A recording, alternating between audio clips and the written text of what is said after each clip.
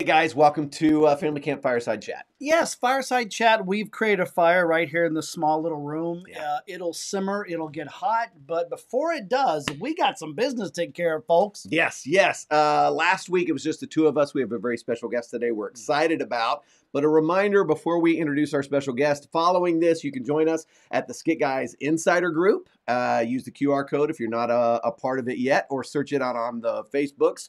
And then we'll have a little talkie time with you afterwards. Or just grab your phone and go, Siri, where do I find Skit Guys Insider Group? And Siri knows, folks. Siri knows. Siri, Johnny on the spot for Siri. So it won't work. Huh? It won't work. Google it. Okay, so anyway, join us afterwards for a little discussion. We would love you to do that. I am super excited. Today, you get to meet the lady who plays my wife in Family Camp. She is really probably the best part of the movie. Like, yeah, she's very fantastic. She blew us away. Would you like to introduce her? Oh, I would love to. Okay. Ladies and gentlemen, will you please welcome one of the stars of Family Camp, Leigh-Allyn Baker, ladies and gentlemen. Leigh, hello. welcome. Hello, It's so good to see you. Thanks for joining us for the Family Camp Fireside Chat.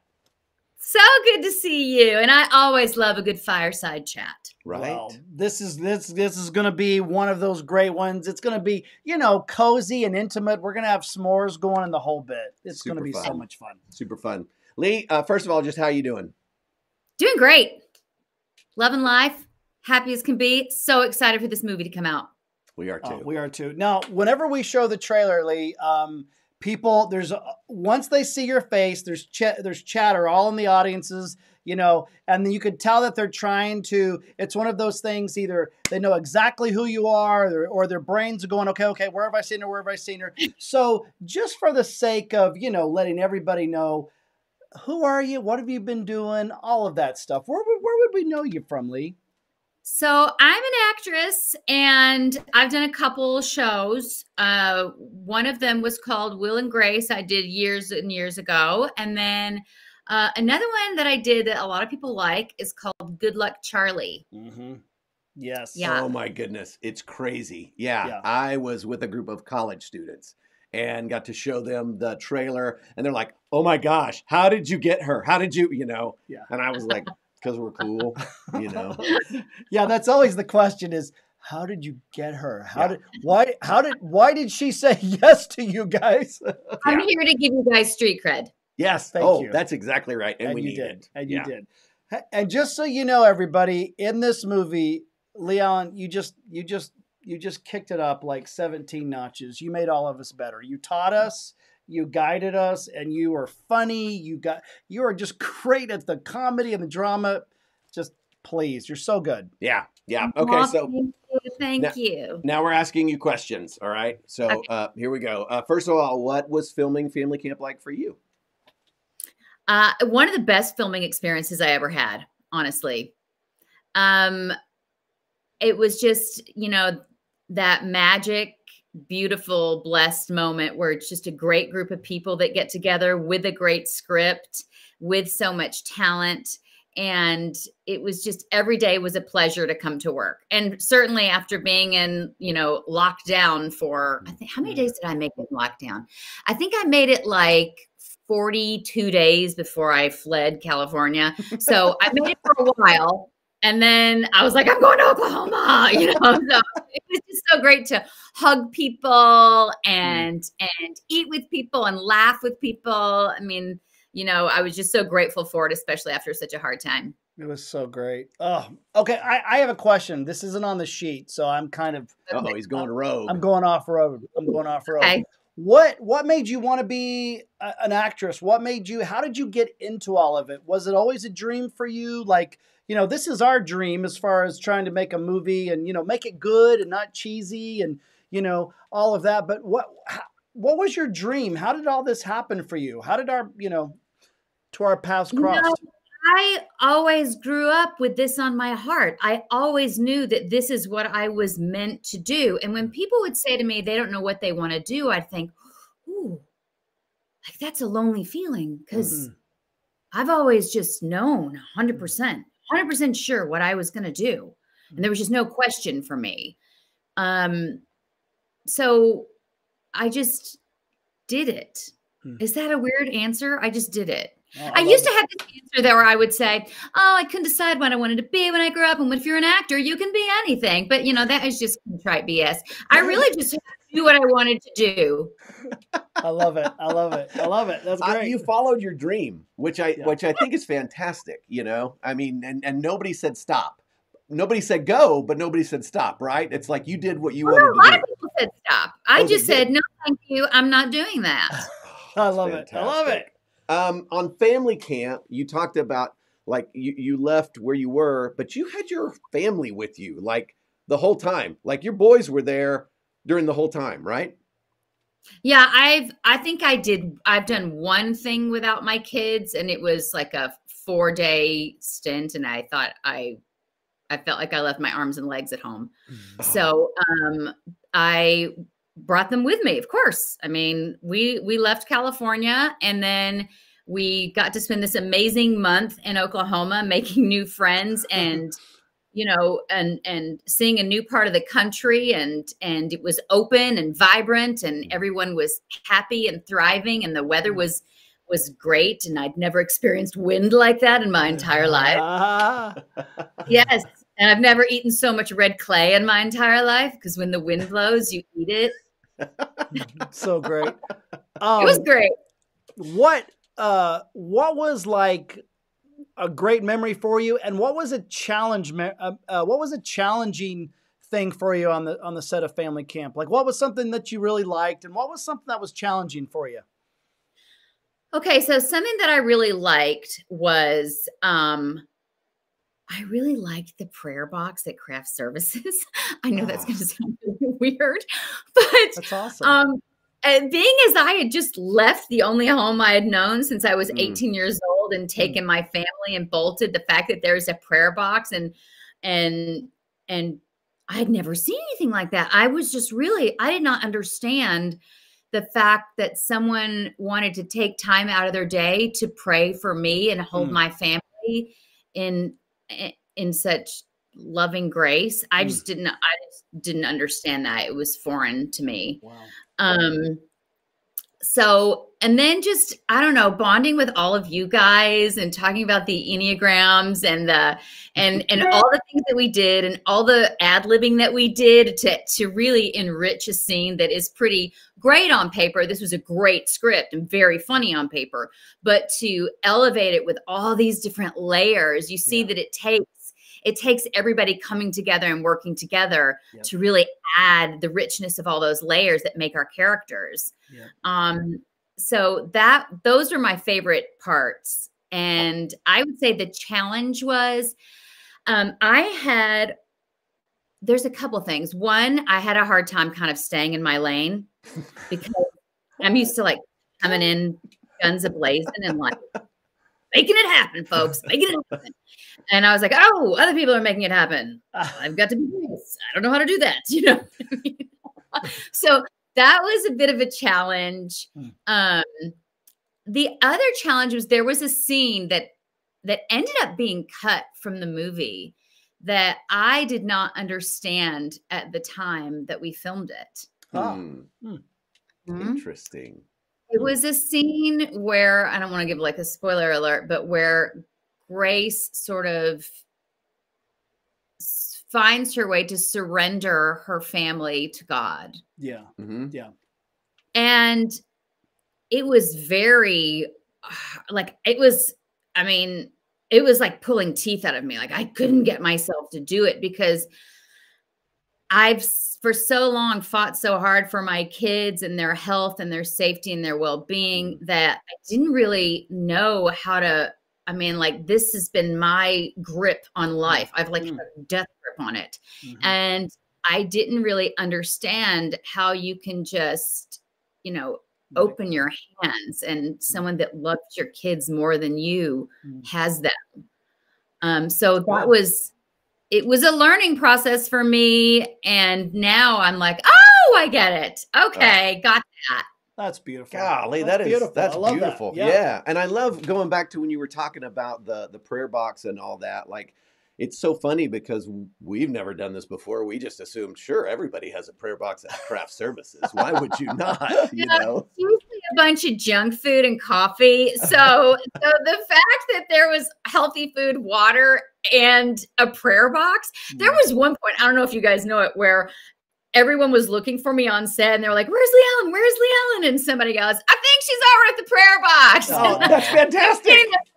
Like, how many can I write? Like, can I do you just get one a day?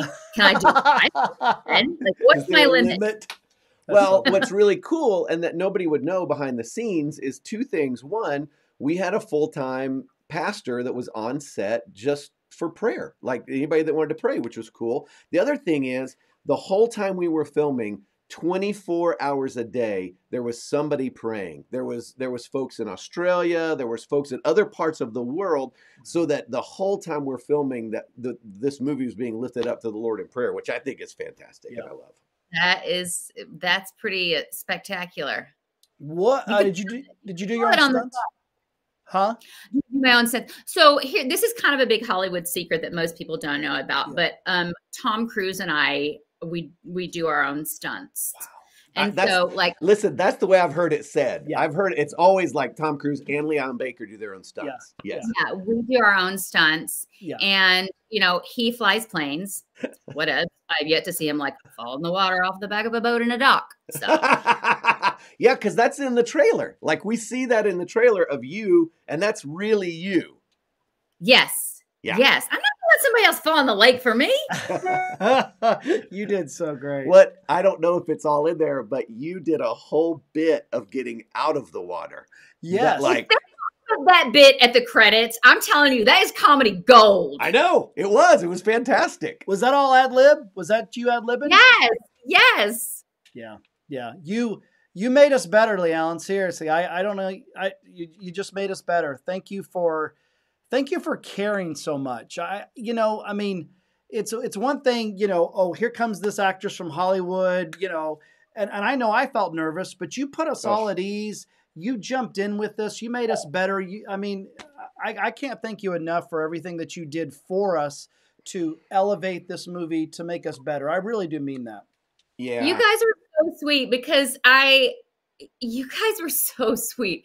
You would come up to me, I don't know if you remember this, and you would say, "Thank you for being so generous." And I would think, "Oh, is that what you guys call it?" I mean, me butting in and giving you notes is generous. Oh, that's such a nice way to spin that. Thank you so much. Okay, so here's the truth. I love that. Like the first time before we started filming, our director Brian had us play games together as the 2 families. And I remember walking into this building and like, there's Leigh-Allyn. And I'm like, she's going to play my wife. Why am I here? I shouldn't be here. Somebody else should be here. Right. And you were so kind right out of the bat and rather competitive because we were playing games. Why was I there to kick some butt? I know, right? But then the other thing that was great was there would be times where I would be getting direction, and me being who I am, I'm looking at the director like, okay. And Leigh-Allyn would just lean in and whisper, "Try it this way." And then I would do it. Yes. And Brian, the director, would be like, "Perfect." And I was like, okay. Just listen to Leigh-Allyn. He's saying do this, that, and the other. It's like eventually you learn that there is a code that directors have. Like, I think there should be an entire job where someone just like fills in the blank and interprets what the director is trying to tell you to do. Oh, that's so good. I need it. You did that for me. Thank you. Okay, here's a question. So Leigh-Allyn, this is the first family-friendly, faith-based comedy out there. All the faith-based movies in the past 15 years have been dramas. This is the first one. What would you say to somebody that's, that doesn't, maybe they have religious baggage, maybe they don't even go to church, maybe they go to church or they've gone to these other faith-based films and they love the drama, but a comedy can, what would you say to someone out there watching this when this movie comes out Friday the 13th in May? Well, first of all, I would say that laughter is really sweet after some tears, right? That's why, and the tears are really heartfelt after lots of laughter.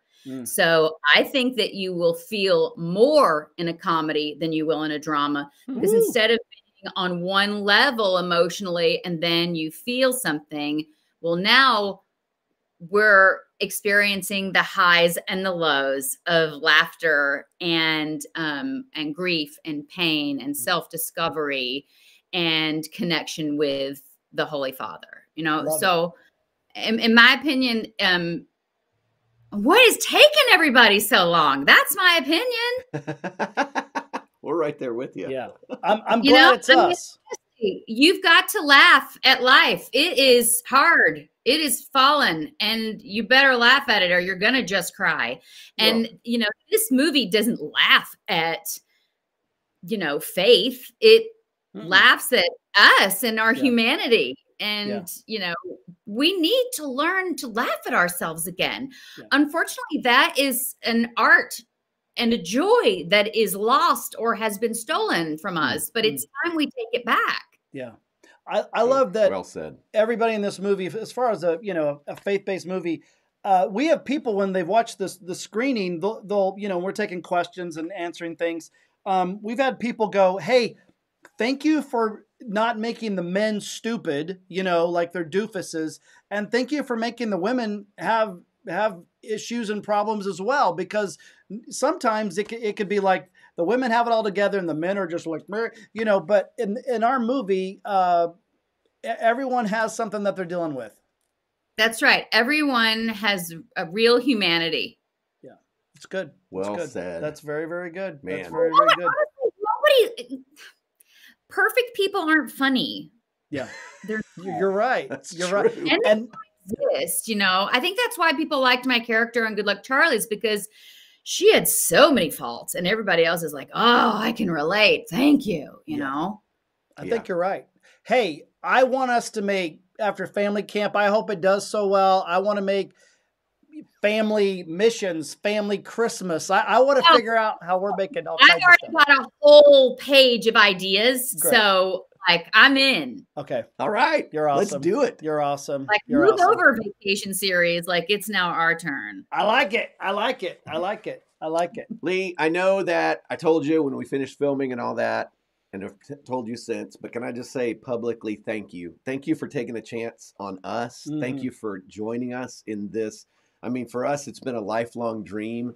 And you coming in, Eddie said it earlier, but it's so true. You just take the movie to the next level. So thanks for using your gifts and talents to honor God. And thanks for blessing us so much in the process. You're wonderful. Oh, it was my pleasure. Thank you for showing me so much kindness and grace and generosity and love.